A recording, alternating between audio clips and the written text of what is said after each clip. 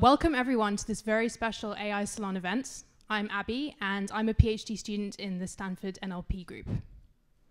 I'm very excited to hear what our two speakers have to say today about a question which is of central importance to AI research today.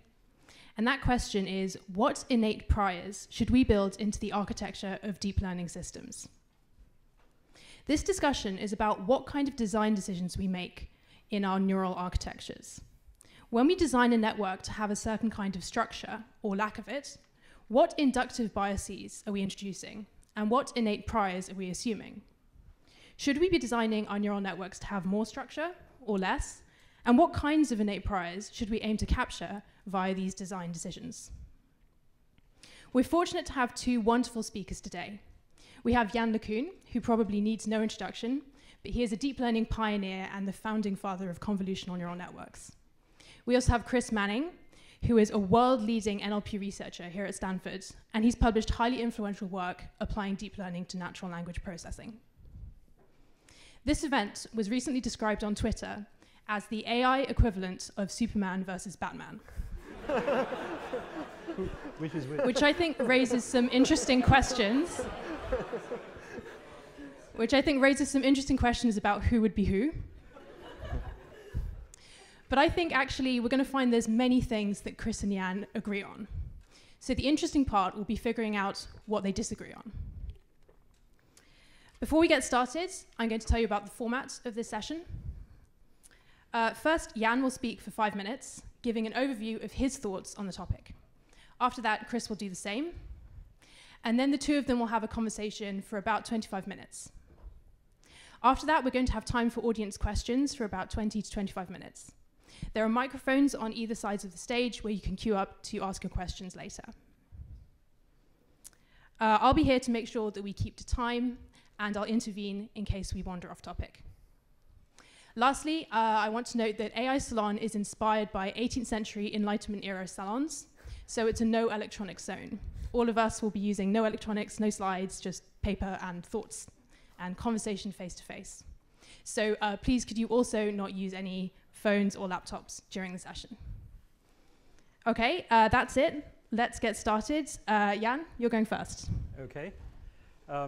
So the first thing I should say is that this is probably something we're going to agree on, which is that prior structure is necessary.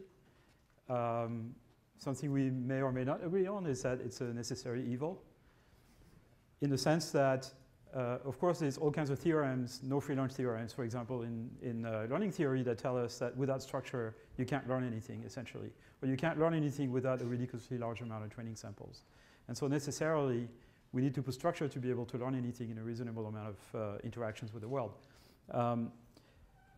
That said, the history of pattern recognition, AI more generally, but more specifically pattern recognition, speech recognition, for example, handwriting, computer vision, has been one where the amount of prior structure in our systems has been shrinking and shrinking more and more. And that has been a consequence of the fact that our data sets have been increasing in size. And so there is no absolute statement we can make about how much prior structure we need, because that depends on how much data we authorize ourselves to use.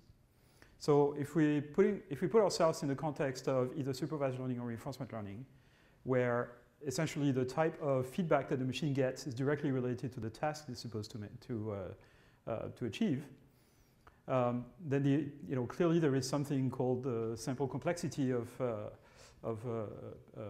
task or a particular machine. And you will need a particular number of samples for the machine to be able to learn a particular task. And the more specialized the machine is, the fewer samples you will need. On the other hand, the more likely it is that the structure you put in the machine is wrong. And in fact, what's happened over the last several decades, the reason why people in speech recognition, handwriting, etc., have been putting less and less prior structure in their systems is because any structure you put in, you make an assumption about the nature of the data, and that assumption generally tends to be wrong for a small percentage of the data. That limits the minimum error rate you can get. As we get more data, more supervised data, more labeled data, or as we get more powerful machines that, which allow them to interact, to do more trials for learning a particular task, the amount of structure we need becomes less and less prominent. Now, so that's kind of one side of the kind of a historical perspective on, the amount of structure kind of diminishing. Now, of course, things like convolutional nets is actually all about structure. So obviously, I'm not against structure, but it's a necessary evil for the reason I just mentioned, which is that every structure you put in, you make assumption that might turn out to be wrong. Now, at any particular point in history, for the kind of techniques that we have access to, we might need to put structure so as to get results in a relatively short term.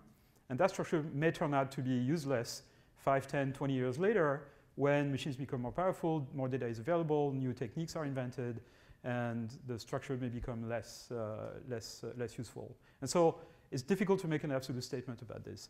Now, so what is the situation today? Like, how much structure do we need today?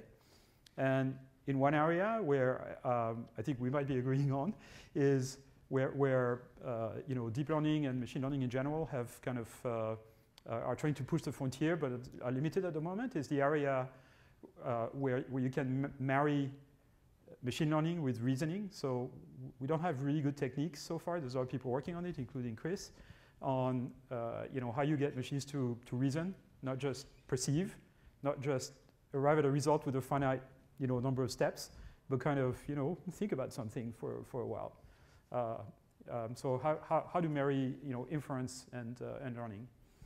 And then I think there is another question, which is possibly a way to get out of the conundrum, which is not training a machine for a particular task, but training a machine to just learn how the world works and then fine-tuning it to a particular task afterwards.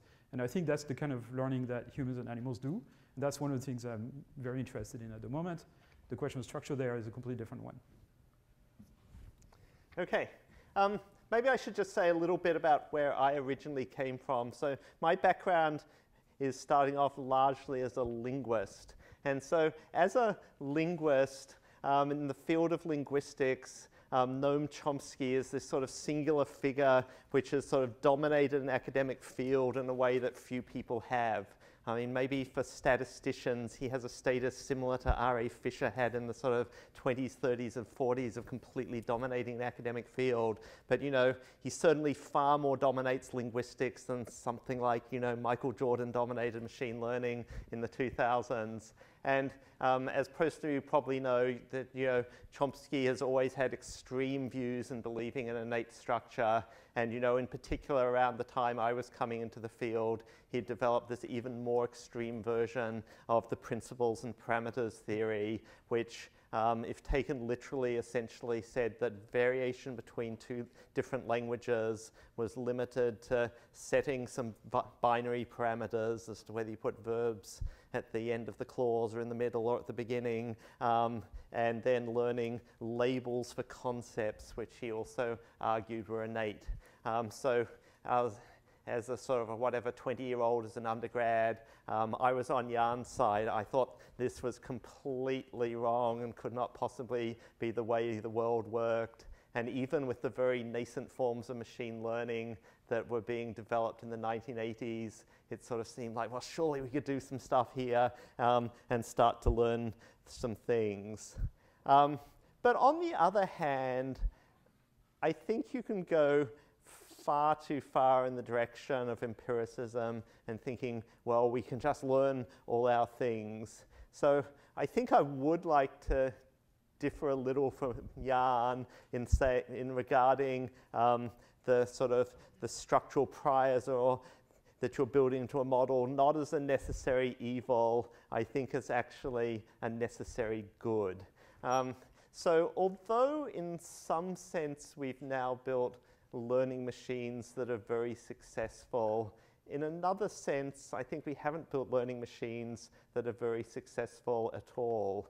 So if I stick to my linguistic roots, I still believe that child language acquisition is completely miraculous. And, you really don't appreciate how miraculous it is until you see it up close for yourself, that you kind of have this kid that's stuck for months in a 1 and 2 word stage where they can sort of say, juice, want mummy, and then it sort of seems like suddenly something clicks and they think, oh my God, this is a generative system of recursive language and I can produce big sentences. And then suddenly they're saying, you know, 2 weeks later they say, baby Casey, put the stuffy in the box under the sofa or something like that. That there's sort of something amazing that happens there. And I think the answer to that is having rich innate structure in the learning device.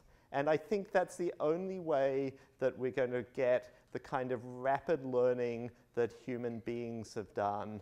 And so I think this current era, we can get more specifically into machine learning later, but I think this current era where everyone tells this mantra of, you know, fast GPUs, massive data, and these great deep learning algorithms has hugely sort of perverted the field and sent it off track, because it is the case that if you have huge computation and massive amounts of data, you can do a lot of stuff with a very simple learning device. But those learners are extremely bad learners. Human beings are extremely good learners. And what we'd like to do is build artificial intelligence devices that are also extremely good learners. And I think the way to achieve those learners is to put much more innate structure, much more ability to learn into our machine learning architectures. And then the question is how to do that in a way that is good. So you certainly don't, I certainly believe you don't want to do it the way that Chomsky has argued. Yann was making the points about how you're putting in these priors can, you know, limit your performance. But I think that there is a rich middle ground where we can provide primitives and scaffolding to shape what kind of things we want and need to learn for us to be able to do it well in the world, and that one of our primary goals should be trying to be taking a positive attitude towards architectures and priors, and aiming much more to say, can we build richer architectures that will allow us to learn effectively in much less time and with much less data. So I guess there is at least one thing where we might perhaps disagree, which is, I mean, clearly there's no question that animals and humans learn much faster than whatever machine that we have at our disposal at the moment, whatever methods do we have to train our machines. And the question is whether this is due to prior innate structure or whether this is due to sort of non-task specific learning that's not particularly directed towards a task, but something we could call unsupervised learning, which is not a good term because it's kind of a loaded phrase in machine learning, but the kind of learning that allows babies to distinguish between sounds with more sound categories than their adult counterparts. So, French babies can tell the difference between the and the, but French adults, no. American babies can tell the difference between and and American adults not so much, but French adults, yes. So, it depends on, after you learn how to use sounds for a particular task, which is communication, then you lose the ability to distinguish sounds that don't make a difference in terms of semantics. And so what that tells you is that there's probably some process by which you learn, spontaneously learn categories in a non-task specific fashion. And then, training for a particular task kind of builds on top of this. And so, in a way you could do that, you could think of this as a kind of, it's not a prior structure because it's kind of driven by data and it's still a learning process, but it's not a task-directed learning process. So in fact, the sort of revival of neural nets, if you want, about 15 years ago or so, was built on the idea that was how we were going to train very deep neural nets. We're going to pre-train them unsupervised and then kind of fine-tune them supervised, and that would require fewer samples. We're going to be able to train deep networks with many layers, with not too much problem. And it turns out you can actually train very deep networks, just completely supervised. And if you have GPUs and lots of data, it works. So we kind of lost track of the original motivation for deep learning. Coming back to something you said initially, is something we have in common, which is we came to this field because of Chomsky. So, or because we disagree with Chomsky. Back when I was an undergrad in electrical engineering, I stumbled on a book.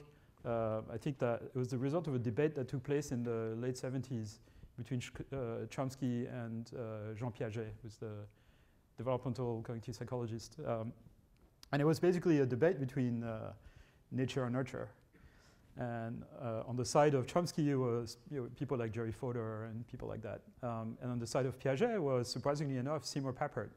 The same Seymour Papert who wrote the book that killed the perceptron in the 60s with Marvin Minsky. And here he was, 10 years later, arguing, like singing the praise of the perceptron, arguing for the fact that, here was a machine that was capable of learning, and it was very simple, but yet capable of learning complex concepts. And that was the first time I read about a machine that was able to learn, and I got absolutely fascinated. And like you, I was, I thought all the argument from the Chomsky side had to be wrong, and so that's what got me into that field, really. Yeah. So I think there's a lot of we agree with. This doesn't have to be strongly opposed positions, but I still believe that just the current zeitgeist is underappreciating the importance of architecture and how much that is involved in what is producing progress in learning. And so in some sense, there's an older history of something like Chomskyan grammars, of these sort of intricately hand-designed things, and intricately hand-designed things were also part of lots of other things, whether it was speech processing or old vision systems. And so in some sense, that's the story there has been we've thrown away all those intricately hand-designed things, and we're making a lot more progress. But I think there's another version of the story, which is to say, those early attempts were trying to hand-design things at a way too specific level. And what we want to do is we want to be specifying things at a higher, more architectural level, so our systems have the right kind of primitives to be able to learn well. And I think if you take that viewpoint, you can actually see the history of neural networks in general, but especially the history of neural networks in the last 5 years or so, as actually there are a lot of people that are involved in a search to find architectures that improve learning. And I guess I kind of feel like we should be trying to do more of that. So, I mean, obviously, as is well known, Yann's most famous contribution, convolutional neural networks, is a very specific architecture that's designed to produce translational invariance in a visual scene. That's a really good architectural prior.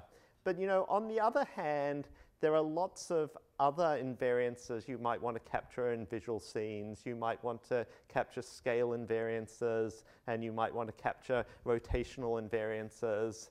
And there are very few people, such as Bruno Olhausen, who have tried to sort of look at models that do that. But that kind of work has been sort of really marginalized in the mainstream vision literature, and it sort of seems like, gee, we should have much more of that. I think I'll sort of mention one specific linguistic example now, and then maybe come back to some more later. So a couple of years ago, Oriol Vinyals and colleagues at Google wrote this paper, Grammar as a Foreign Language. And the idea of that paper was to say, well, we could take a straight off-the-shelf sequence-to-sequence model, have an LSTM encoder, LSTM decoder, and we will be able to learn to parse sentences, that the output of the decoder would put in parentheses, so you've got a kind of S expression that shows you the structure of sentences.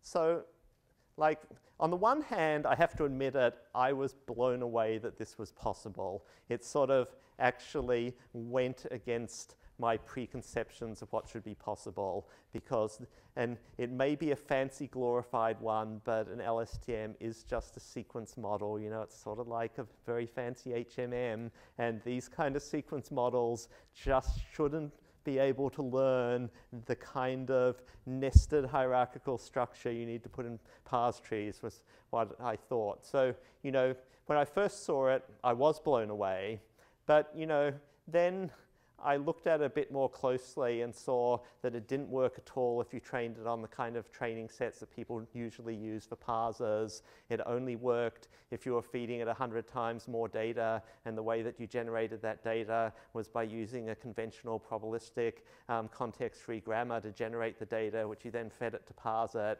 And so then I sort of thought, well, wait, this isn't really progress. This is a horribly inefficient learner. It's way worse than the machine learners that we were using in the 1990s for doing language parsing. That's negative progress.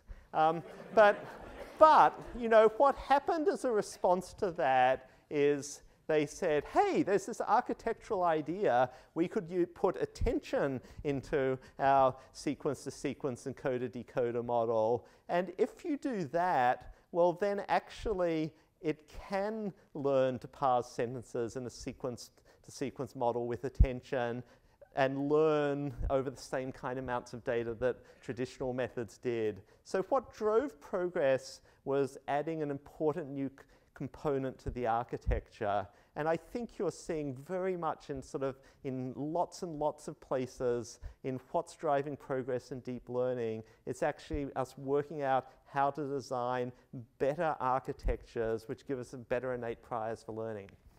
Yeah, I mean, new architectural ideas are, you know,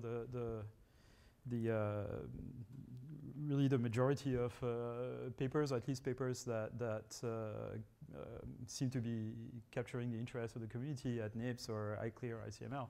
So yeah, attention, you know, made a huge difference for translation and NLP in general. There's, you know, recursive architectures, you know, convolutional, of course, going back a long time, LSTM, memory networks. I mean, all of those are architectural ideas, and then more recently, capsules, which, you know, are meant to handle more kind of variability than classical convolutional nets. So a lot of those are architectural ideas, and they are what seems to be capturing the interest of the community. The question is, how many of those will survive once we figure out how to, you know, get machines to kind of learn by observation without, you know, being told to solve a particular task? Because I think that's the main limitation. The reason why we need so many samples to train our machines to do anything is because we don't have any way to train them without any task yet. And that's the whole problem of unsupervised learning. So how much structure do we need to put in for some artifact that's capable of unsupervised learning to then come up with concepts like language and recursivity and stuff like that? That's the big question, and, you know, I don't have an answer. I'll ask you a question further about some of that stuff you were saying. Take advantage of being on the stage. But to say a prelude, yeah, so, I mean, when I started into deep learning, the first area that I worked on a lot was building tree-structured neural networks. And I mean, there was a clear reason for that, which is, you know, I wanted a sort of a general learning architecture, but if I wanted something for language, it seems like the one clear problem, if you have nothing else, if you want an architectural bias for being good at language, that what you want to be able to do is build hierarchical structure, which you can think of as a tree, where smaller units go up into bigger units. And you know, in some sense, I'll admit that that's only been semi-successful relative to the sequence models. But, you know, I still feel like as science profoundly that is right. Now, you know, for humans and language, well, you know, it's not clear what there is in human brains for language processing. You know, humans do have some special genetic adaptations, et cetera, There may be something language specific, but I think it's equally as likely there's not, and existing structures have been repurposed. And, you know, from that direction, one of the things that could easily have been repurposed is systems initially built for vision. And so from my perspective, Jeff Hinton's suggestions of capsule nets are intriguing. I mean, I don't actually know if the details are right or not, but here's very much an argument from vision that what we want is to have parts-based capsules, which are then fed hierarchically into super capsules for bigger units and repeat that over. And so it's really suggesting building hierarchical part-based structures of the visual scenes, which makes me feel like, whoa, that's exactly what we need. And we can parse with those as well. Yeah. And so, Yann, I mean, do you think that's convincing? Is that the kind of things you think should be being built for the next decade of vision, or do you think that's actually misguided? Yes and no. I mean, so convnets are of that nature too. They have the idea that somehow you have, you know, a hierarchical structure.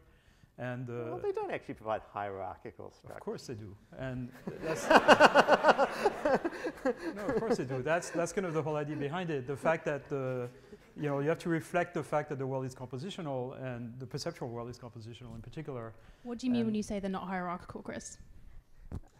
I think the essential difference is whether you have input-specific structure or not. So the convnet architecture, yeah, it sort of builds up hierarchically, but it's completely uniform, so you're not deciding anything as parts of other things. Whereas even if you had a fixed architecture, I think the capacity that you'd need for me to be happy would be to have an ability, which some people have suggested that, you know, brains do in various ways, to sort of carve out a particular active structure for a particular scene. So it's actually recognizing the hierarchical structure of that scene or sentence. Yeah, but to me, that's kind of another type of pooling, right? I mean, you know, you can think of the pooling as kind of a switch that picks interesting parts. And you can have kind of a blind pooling, which, you know, computes a square root of some square. Or you can have a slightly less blind pooling, like max pooling, that kind of picks the largest activity. Or you can have a pooling that is not really a pooling, that kind of, you know, figures out exactly what part to combine with what part to form objects on the next level. But the question is, can you replace this by just like 3 or 4 layers that are simpler? And I think the jury is still out. You know, we routinely at Facebook use, and everybody in the industry, use convolutional nets that have 50 layers or 100 layers, right? Those ResNet type layers that have kind of skipping connections with identity. And there seems to be an intrinsic value to having many, many layers, because what you get in the end is a system that's able to use many steps of reasoning, very simplified reasoning, to arrive at a decision, as opposed to kind of a fixed number of you know, a relatively small number of layers. So there is perhaps this idea. I mean, certainly compositionality is the motivation for having multi-layer architectures, regardless of what the details are. Now, whether you want to be very explicit, what's explicit about capsules is the manipulation of geometry. So you explicitly say, I want to, you know, encode the position or instantiation parameters of a part or an object with numbers that indicate the you know, the position, angle, and stuff like that. And then, you know, combining two parts of an object to form an object is a linear operation. Whether that's necessary or not, I'm really not sure. It's not clear at all to me. And there are, it's a very interesting idea, and Jeff has been thinking about this for decades. Right? Yeah. But so something like rotation and variance, is that something you think should be in the architecture, or unnecessary? So it's not, I mean, it's not clear that we're not born with rotation invariance in our brain. We're not born with weight sharing of the type of a convolutional net in our brain, right? There's no way for neurons to share weights. But there's no need if you're exposed to, if you have some sort of local unsupervised algorithm that just tries to kind of, you know, capture the structure of local structure of images. Any reasonable algorithm of this type, one of which is Bruno Wellshausen's sparse modeling algorithm, will come up with oriented edge detectors, the same kind of features that will emerge from training a convolutional net in supervised mode. So there is features you can extract that only depend on the input. They have nothing to do with the task you're trying to solve. And if you train an unsupervised system without shared weights, you will have replicated oriented edge detectors in the visual field. So there, the necessity for things like convolutional architectures disappears. So I'm not even convinced that we'll still train convolutional nets 10 years from now. We may not need that prior anymore, depending on how we build our machines. So Yann, are you saying that the main progress that needs to be made is in a better general purpose learning algorithm rather than a variation on convolutional neural networks, which, for example, captures rotation and other things? Okay, so there's a statement I'm going to make, which there's a nice slide that goes with it, which I stole from Elliot Chaifros, which is that the next AI revolution will be unsupervised. Basically, the obstacle we're facing now in making real progress is how to get machines to learn about the world, learn how the world works by observation with a minimal amount of interactions with it. So that comes back to things you mentioned. Kids learn language with very, very few interactions. They learn the name of objects with very few examples, just a picture book. And that builds on not, in my opinion, not prior structure, but a huge amount of knowledge that's been acquired by observation. But what we could call unsupervised learning, I think we need to find a better name for it. And that's, the big question for me is how do we get machines to do this? And, this is where common sense comes from. So there is, Emmanuel Dupoux, who is a cognitive scientist in Paris we've been working with, and he has this great chart of at what age babies learn very basic concepts, like, the fact that objects are inanimate or animate, right? It's categories that kind of naturally emerge when babies observe the world, and by the age of 2 or 3 months, they've made the difference between those two categories of object, between squishy objects, rigid objects, and objects that are essentially rigid. The fact that when an object is hidden behind another one, it still exists. The concept of object permanence, which Jean Piaget also talked about, that's learned around the age of 3 months or so. And then more sophisticated thing, the fact that when an object is not supported is going to fall, basically gravity, momentum, things like this. Babies learn this by the age of 6 to 8 months. And, babies at that age have extremely limited motor ability. So it's most of what they learn is by observation. There's very little interaction, direct interaction with the world. How does that occur? And in my opinion, that's kind of the big obstacles to, machines that have common sense and things like that. So, back to the point you were making, do we need explicit structures in the brain for language, for example, or for problem solving, or for, certain types of planning and things like this? So one example we could use is orangutans. Orangutans are incredibly smart, almost as smart as we are in many ways. They're not social animals. They don't have language, or at least not the kind of language we're thinking of. Their kind of interaction, they only basically, babies interact with their mother, and that's it. So, they don't have the same kind of environment that we do. They are incredibly smart. Like, if by the end of my career we could build machines that were as smart as this, like this would be, unbelievable success. And sorry to interrupt, but we're drawing near the end of the discussion phase. Great. So I wanted to actually rewind a little bit and go back to something that Chris said earlier. Chris said, if I didn't mishear, that deep learning has perverted the field of NLP in a way. And he said that this movement towards these more simple learning devices, these fairly simple assumptions about language just being sequences and so on, has produced systems which are actually bad learners. So what would be your response to that? Do you think that this bias towards more simple systems is producing bad learners, or do you have more faith in the ability for these simple systems to learn the structures that we need? Because what I'm hearing from both of you is an agreement that we need a way to learn these primitive structures, but it seems that you perhaps have more faith that these simple systems can learn those primitive structures in an unsupervised way, whereas I'm hearing from Chris that perhaps we need to play a more active role in imposing that structure. Yeah, I'm not sure they'll be that simple in the end, but I think the prior knowledge will not come from hardwired prior structure, but from unsupervised learning essentially. So I don't see the perversion here, but I see the no.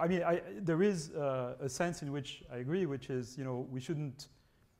I mean, there's a little bit of a belief somehow that, you know, with either RL or, you know, reinforcement learning or supervised learning, we basically have all the tools we need, and then it's just a matter of kind of finding new architectures to kind of make progress towards AI. And I think that's just not true. We're missing basic principles and things like, you know, like in supervised learning, which is one reason I'm so interested in generative models and adversarial net training and stuff like that.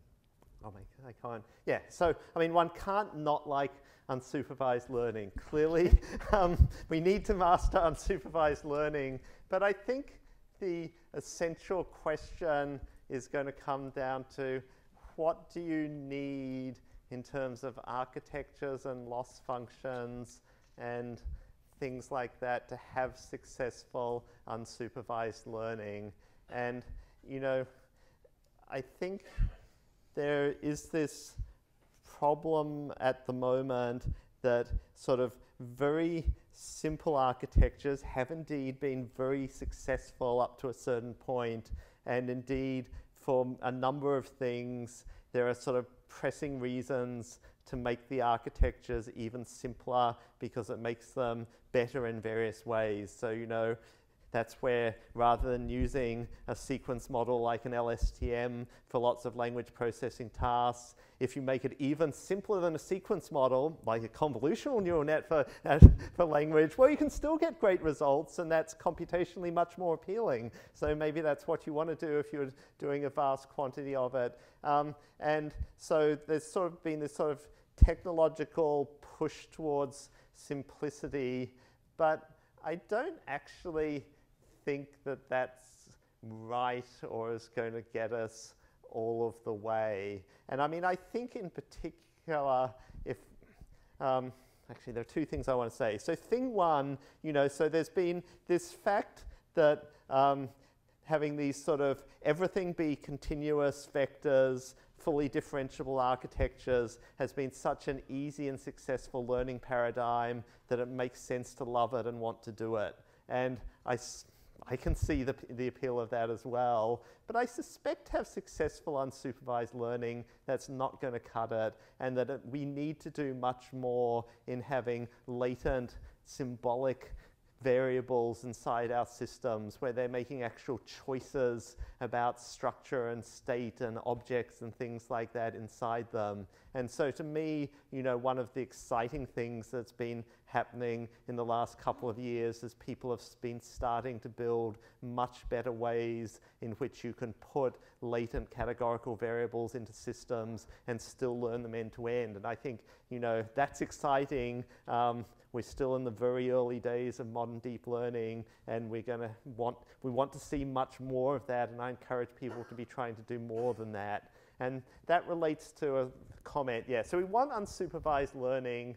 You know, personally, I kind of think that we're never going to get the kind of intelligent systems that use knowledge, reasoning, memory, planning, and all of those kind of things if our objective function is simply at the surface level, that if we're predicting pixels in a visual scene or we're using a language modeling objective and that's all we've got. I think that that just isn't going to be sufficient, that I think we need to have things in our system where essentially it is being forced to abstract structure, and so that prediction can be done in terms of abstracted structure, which leads into the same kind of interest in symbolic representations. And Abby wants me to stop. Yann, I think this is your last bit before we go to questions, so let's try to wrap it up. I think we should go to questions. You want to go straight to questions? Okay, fine. There's 2 microphones on each side of the auditorium, so please go ahead and line up behind the microphones if you want to ask a question. When you ask your question, can you please give your name and your affiliation? And also, we are only going to have 1 question per person. Okay, let's start on the right over here. Hi, my name is Ray. First-year PhD student, currently rotating in microcognitive lab. I have a question regarding this notion of implicit regularization. So what we've discussed a lot about architecture as a kind of explicit constraint on your model, but what hasn't occurred in this discussion yet is this idea of like whether or not there's any implicit regularization when you use SGD combined with perhaps the layer-by-layer parameterization that we see in a neural network. And recently, we've been seeing a lot of people considering this. Why is it that neural networks even generalize to begin with? And so I think some people are strongly believing that some implicit regularization is happening. So all these discussions about architectural constraints could be like the tip of the iceberg. And even without these constraints, simply the fact that we're using neural networks of SGD could itself be this massive amount of regularization that we are not discussing. Should we be considering that sort of regularization with a bit more care? I think there is more to the implicit regularization of neural net than just the effect of SGD. I mean, certainly SGD has an effect because it drives the system towards robust solutions. But they do work without SGD. Learning is slow.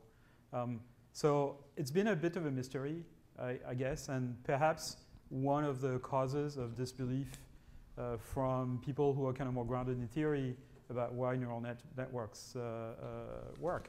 That neural nets to some extent break all the rules of statistics, right? They have many more parameters than you have training samples most of the time. And the bigger you make them, the better they work. I mean, how does that happen? It's just the first page. Is that always true? Is it always true that the bigger you make them? Yeah. I thought there was a paper that showed that sometimes more layers makes it worse. Yeah, no. I mean, they basically work better if you make them bigger. I mean, it's not an absolute rule, obviously, and there are limitations to that, but.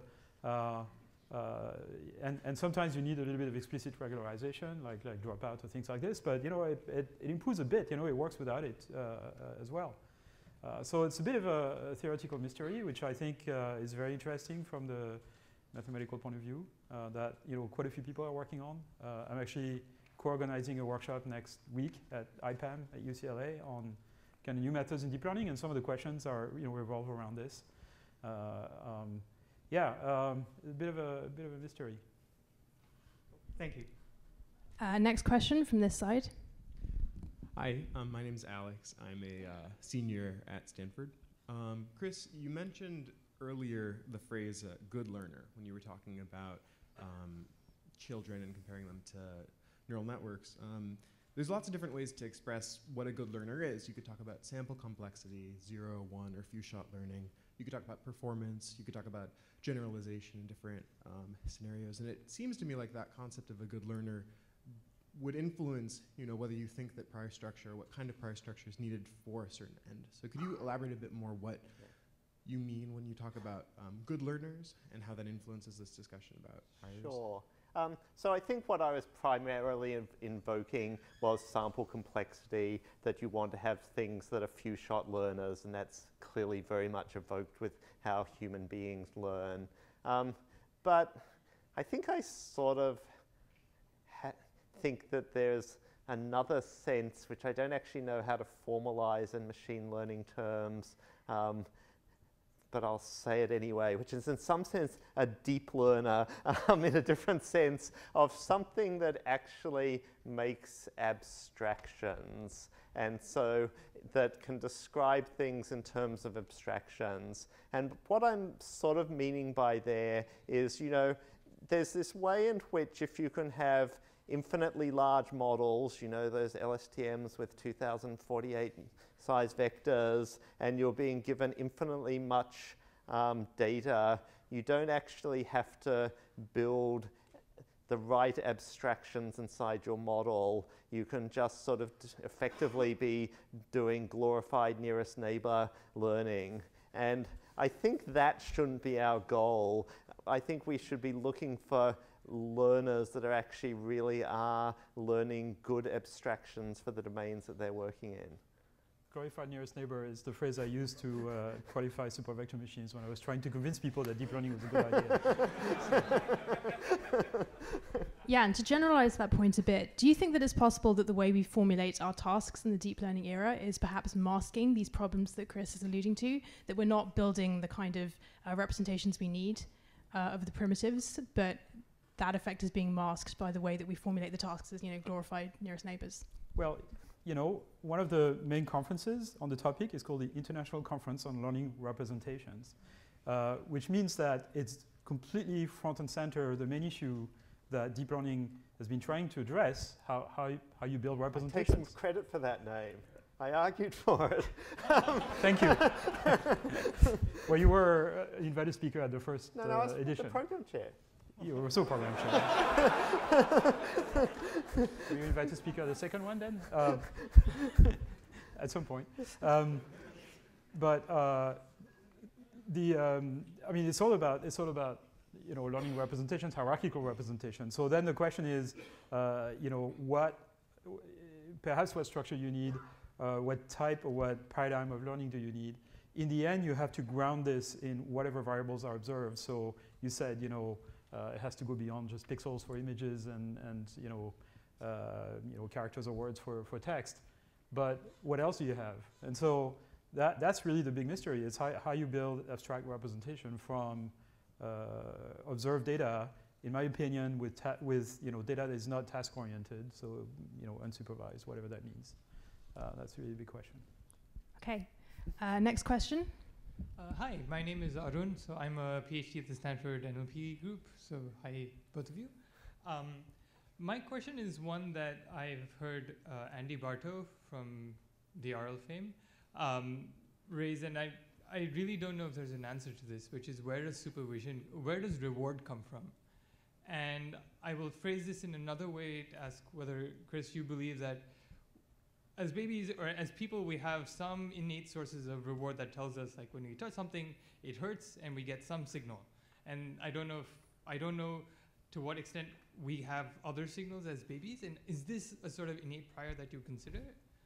And but in general, where do we get supervision from? Where do we get rewards from if we're doing unsupervised learning or I think in principle it's easy to see how you can get supervision, or reward, I should say, in unsupervised learning. Like human beings, I think, innately want to understand how the world works. So if things go the way you think they will, you're happy, and if things don't go the way you think they will, you're unhappy. And I think that is a self-rewarding system. Yeah, but that's an intrinsic reward, if you want. It's not a reward that comes to you from the environment, from the world. It's a reward that you compute, your brain computes, makes you happy because you predicted something that actually occurred. Or you modified your model of the world in such a way that now you would be able to predict what actually occurred. So, this is something that I was mentioning Emmanuel Dupuy before. So the way you test whether babies have understood the concept or not is that you show them something and that breaks the physics. So for example, an object that floats in the air. And you see if they're surprised or not. If they are less than 6 months old, they say, sure, that's how the world works, fine, no problem. After 8 months, they go like this, right? Because their model of the world is broken. Therefore, they have to pay attention to modify it because, if your model of the world is wrong, you can get eaten or whatever. So, so you just both outlined how humans have this internal model of the world and having a good model of the world is its own innate reward. But how do you see that applying to artificial intelligence? So the thing is, I've been making this point, many times in the past, with the cake analogy, right, where reinforcement learning is the cherry on the cake, if intelligence is the whole cake. And the reason I make that point is because if you rely purely on external reward to learn a task, the sample complexity of this is so horrible that you're not going to learn anything. You're going to learn to play Go by playing, 5 million Go games, but and that works really well, and that's amazing. But in the real world, you can't run a car off a cliff 50,000 times before you figure out how not to run off a cliff. So this kind of learning obviously is insufficient in the real world. And so a lot of people in robotics are actually trying to figure out how you learn things with a minimal interaction with the world, because every interaction with the world you're doing costs a lot. It costs time, and it might kill you. So it seems like we're hearing an agreement here that reward should be innate, and that this is a crucial piece of making a more general. It should be intrinsic, and the feedback you should get from the world should be much, much, much richer than just one reward once in a while. It should be predict everything from everything else. So predict the future from the past, predict the past from the present, predicts the back of the object you're not seeing, predict everything from everything else. That's it's a principle that I didn't invent. Jeff Hinton has been talking about things like this for 35 years, if not more. Okay, next question on this side. Hi, I'm Andre, a CS master student at the Stanford Vision Lab. A common observation has been that feature engineering has basically been replaced with network engineering, figuring out the right priors to put in. And we might be hitting diminishing returns already. And an emerging field has been evolving neural net structures, so evolving the basic CNN block or evolving a sequence component. So do you think this new area of work of evolving neural net structures can be promising for doing away with priors? It's a much better use of GPUs than beacon mining.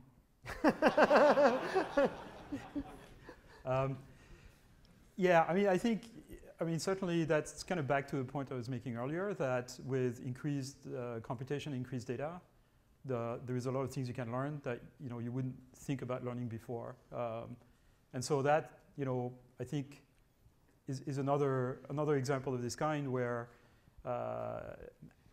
you need more data when you do this because every model you train, you use your data, and if you use it too much, then you need a validation set for each of those, and so you need large data sets to be able to do this, and of course you need a lot of computation.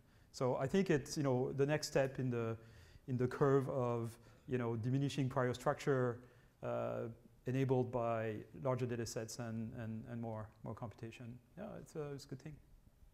Do you have anything you want to add, Chris, or should we have another question?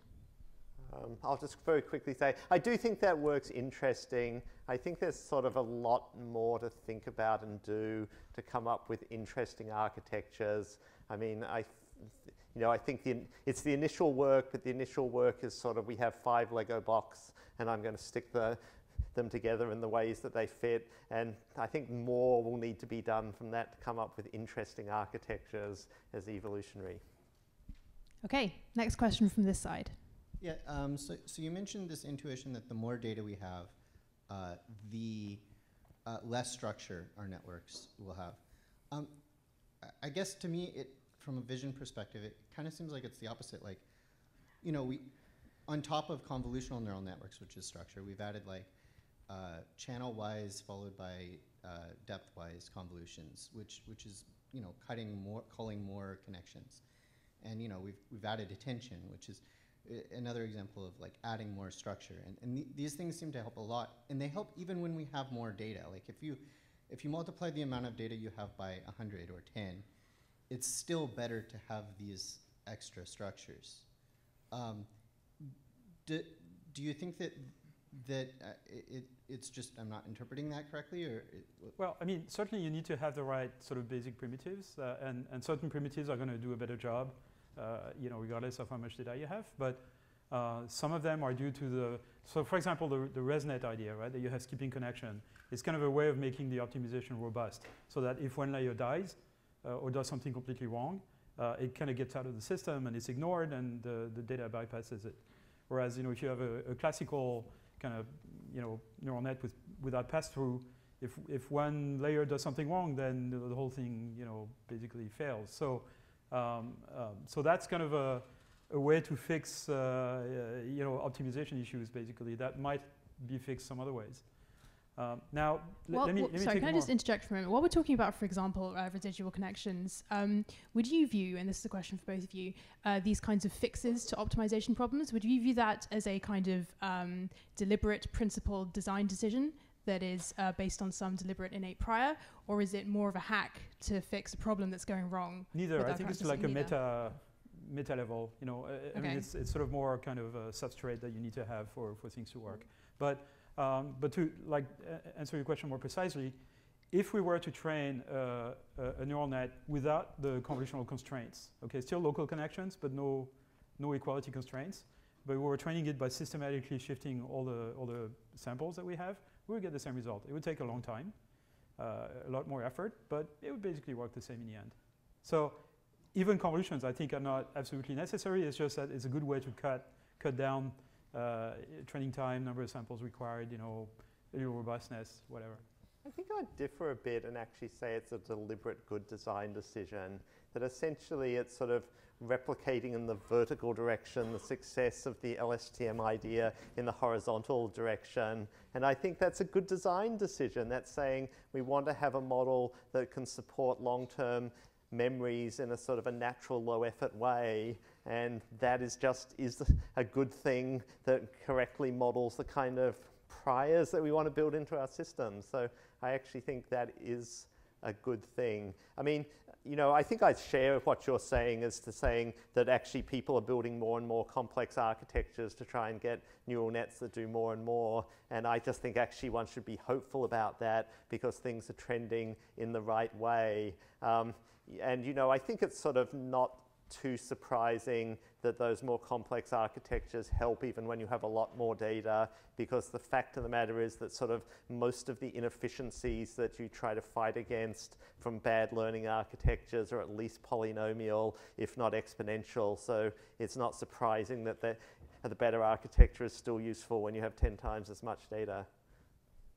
Okay, we're going to have a few more questions. I know it's 4 o'clock, so if you need to go, it's 5 o'clock, so if you need to go, please go ahead. But we did start about 5 minutes late, so we're going to keep going for another 5 minutes. Okay, let's have another question from over here. Thank you. Hi, I'm Rick Caillé. I'm with Qualcomm Research. Yann, thanks a lot for your talk. I think you both outlined the problem, right? This is the problem with today's deep learning. So what do you think about potential solutions? And I don't want to jump to the solution, but for instance, we're seeing recent mashups of knowledge graphs with convolutional nets. And, you know, I think, Yann, you talked about the case of the baby that didn't see the object drop. They have a physical model somehow that they built in their head. So what about online physical models or models of objects? You know, sort of all boils down to some sort of knowledge base or knowledge graph mixing with. Yeah, I mean, there's a question of knowledge representation. You know, how do you represent your intuitive notion of physics? You know, how is it that when we face a new situation that we've never faced before, we can immediately build a mental model of that situation that will allow us to plan and you know, arrive at a particular result that we're looking for. So we seem to have some sort of, you know, perhaps somewhere in our prefrontal cortex, some sort of, you know, generic world simulator that we can configure to any particular situation. And that, you know, is perhaps an example of, you know, of where we need some sort of structure. But the first part of your question, I guess, relates to what I was talking about earlier of kind of merging machine learning with reasoning. So replacing symbols by vectors, essentially, or tensors.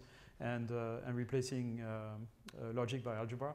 That also relates to some work that Chris has been doing on those, you know, recursive networks. And there's a beautiful paper by Léon Bottou from quite a few years ago, I think 2011 or so, but he had been talking about this for 3 years before that, on the idea that you should have operations that take two objects from a representational space, whatever it is, two or more objects, and combine them into a single one, but put the result in the same space.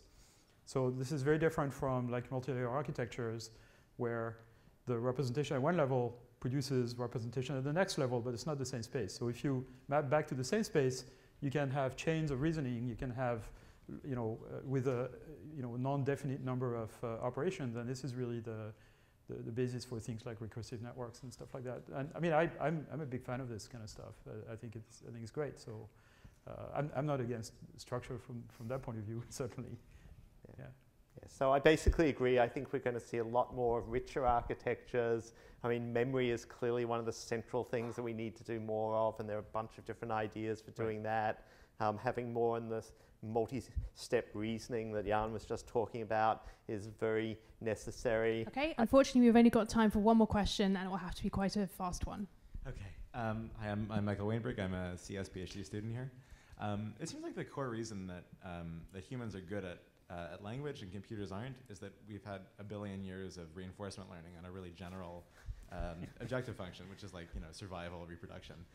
Is that an argument in favor of more structure or less? And are there lessons we can take from evolution as an optimization process as we move towards general AI? So language appeared in the last 300,000 years, maybe. maybe a little more, but not much. So in terms of evolutionary time, it's actually extremely recent.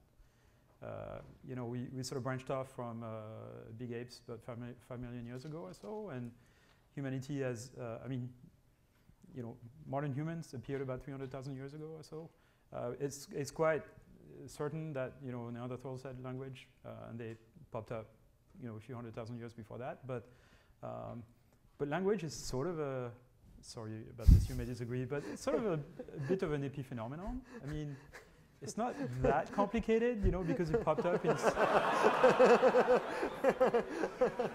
I mean, again, let's take the example of orangutans. They are almost as smart as we are, in terms of like representation of the world, predictivity, interaction, planning, building stuff. I mean, they do amazing stuff, and they don't have language.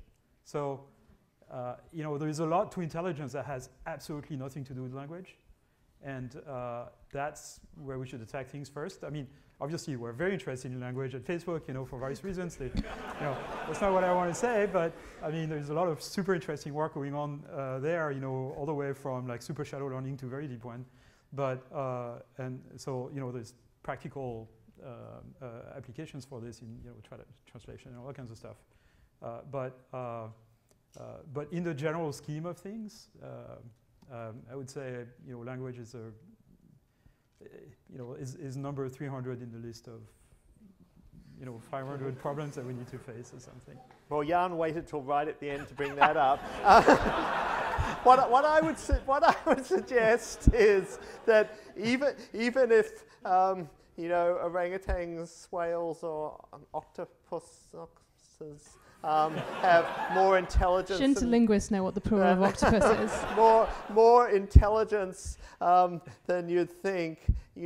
What's actually interesting is that language has been completely transformative because it has allowed the emergence of a social intelligence, that rather than just having an individual who's figured out and knows some things, you then have an entire society that provides a kind of a hive mind in which people can have a shared memory, shared knowledge, shared ideas, and build on top of that. And it seems like language has been way more successful than things like having poisonous claws or being able to run fast in producing a huge amount of advance for humans as a species. So I reckon language is not so bad. So you wouldn't rank it number 300 out of 500? You'd rank it somewhere higher than 300? Okay, unfortunately we've got to bring the event to an end there. So thank you so much to everyone for showing up.